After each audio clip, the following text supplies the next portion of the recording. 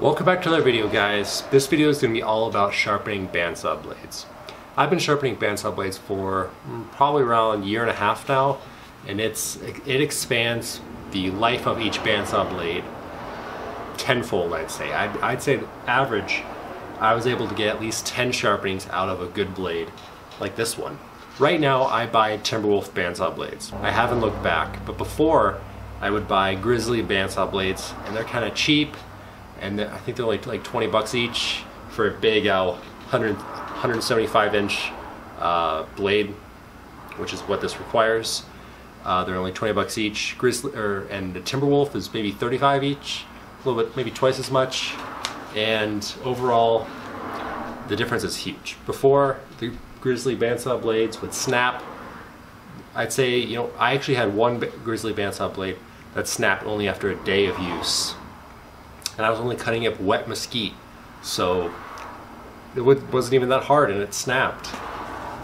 Anyway, eventually all my Grizzly bandsaw blades snapped within a couple weeks.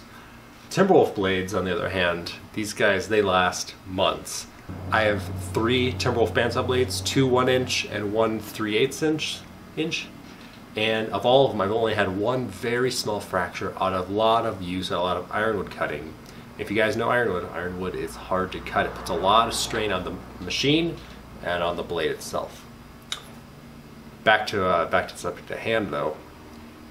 I like to sharpen my bandsaw blades probably once every, I'd say, 4 hours of cutting ironwood, maybe less, maybe 3 hours. And that's pretty much a requirement, because after a while, the blade itself just won't cut anymore without burning. It'll leave really disgusting marks on the wood. Let's see if I can get an example of that, actually. There we go. You can see every you know, maybe 1/4 inch, it'll burn, and that's just not good for anything. It puts a lot of strain on the machine, heats up the blade, decreases the life quite a bit, and makes a pretty disgusting cut. You can't even see the real nice wood.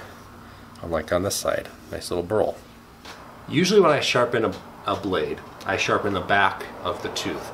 The back, ironically, according to this picture up on the screen, is the front of the tooth. So, I don't know what that's all about, but that's just what it's called, so I accept it. Oops. I usually sharpen the back of the tooth with this little jig that I made. Super simple. I match the angle of a brand new blade, and that's which angle this is at. I get a Dremel tool with a diamond cutoff wheel. Put on here, hose clamp it on, clamp this over here, make sure it's in line. I'll go through every, I think it's 150 or 350 teeth, and sharpen that, resume cutting, cuts better than new, you know, that's awesome. However, I've sharpened this probably around, I want to say 12 times, and after the 12 times, the gullet of the tooth actually, it starts to disappear. The angle of the face becomes perpendicular with the actual bandsaw blade itself. At that point, it's not really cutting into the wood and taking away, it's more scraping.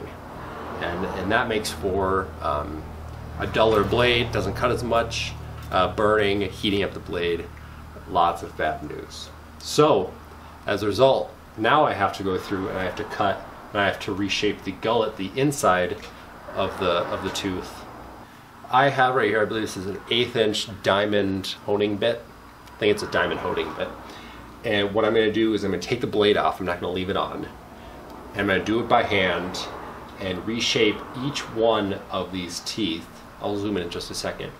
And I'll reshape each one of these teeth, so instead of doing a scraping motion, like imagine, here, let's get a demonstration. Imagine if I got this chisel and I was just scraping against the wood like so. This creates, you know, little shavings you can see, but it's not nearly as effective as if I go at an angle like this. It'll dig into the wood. It's exactly what's happening with the bandsaw blade. So let's go ahead and remedy this. Take the bandsaw blade off, put our little 1/8 inch honing bit in the Dremel, and sharpen away. give this bandsaw blade a new life. Let's do that.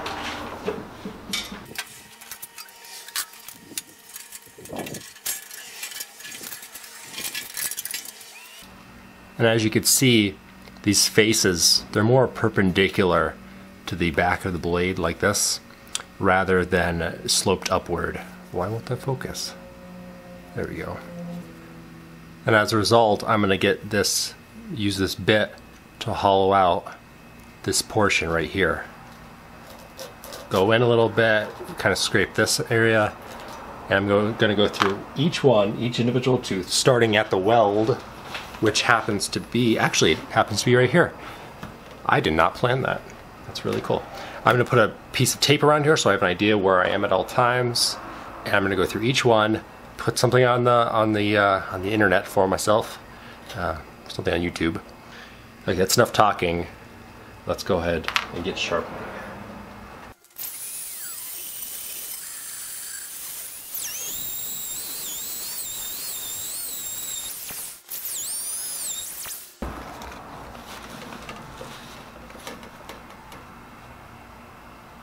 That's what we're looking for.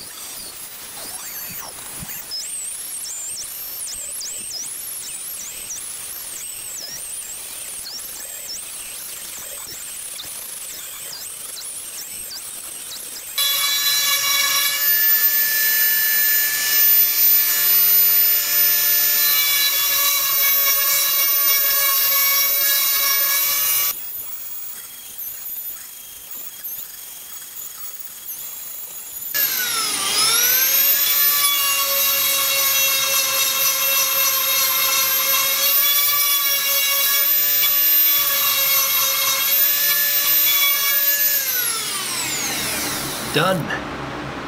Finally. Yes. Ugh. That took forever. I was using an angle grinder with a grinding disc at one point. However, the angle one of the bearings in the angle grinder, it went bad and started rattling really badly. So I took a break from this at one point.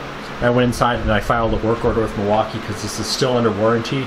In fact, I made a video of buying this angle grinder maybe 6 months ago, and it's already bad, so we'll see how Milwaukee deals with this.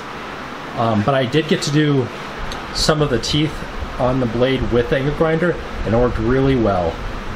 So I'm going to do another video on sharpening a bandsaw blade with an angle grinder and show you how I do that, because it actually works pretty well. Alright, let's put this blade in the bandsaw.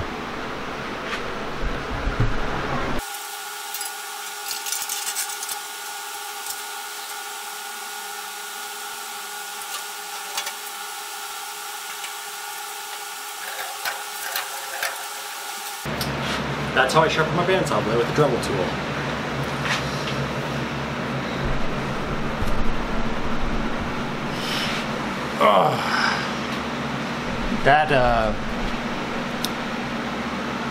That took about, zoom out a little bit.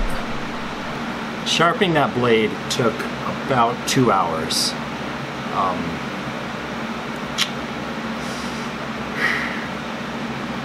It's a long time. However, this is a good blade. Still got some life left in it, and me and my friend are going to be James.